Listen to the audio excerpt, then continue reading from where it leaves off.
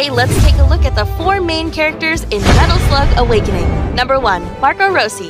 A genius hacker and fearless warrior, Marco is energetic, humorous, compassionate, but also very determined in combat. His first skill throws out 3 grenades, dealing massive damage to enemies. His second skill, Bullet Time, slows all enemies and their projectiles while Marco goes akimbo with his twin assault rifles, gaining a huge boost to his attack speed. Number 2. Theo Gurmi. Don't be fooled by her cute glasses.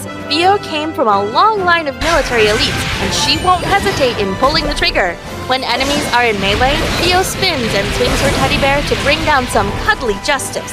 When cast in midair, Theo spins as she descends, attacking enemies in her path while repositioning herself. She'll then summon Refrigerator Rain that explodes at the target's location. Picking up food drops will also increase her firing speed. Number 3. Eri Kasamoto. Eri grew up in an orphanage. She has a tomboyish attitude and remarkable combat prowess. Her mastery of explosives knows no equal. She leaps into air with her first skill and throws 5 explosive grenades at the target.